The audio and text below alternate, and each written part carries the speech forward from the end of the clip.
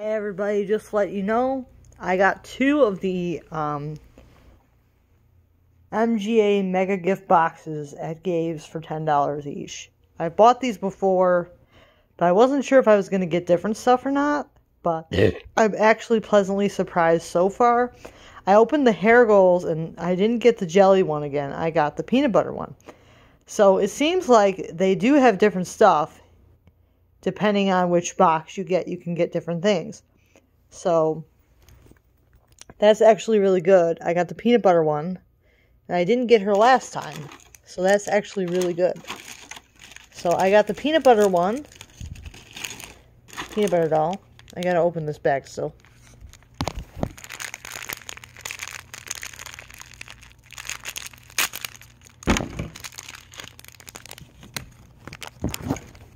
Oh, it's just more hair pieces.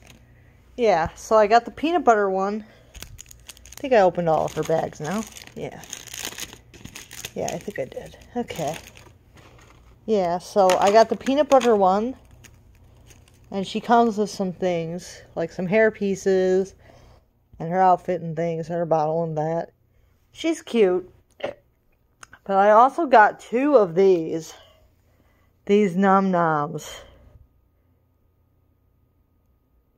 Nom Nom snackable snow cones. Yeah, I wasn't impressed with these before, but I got 2 of them now, so I'm probably going to unbox them in a video.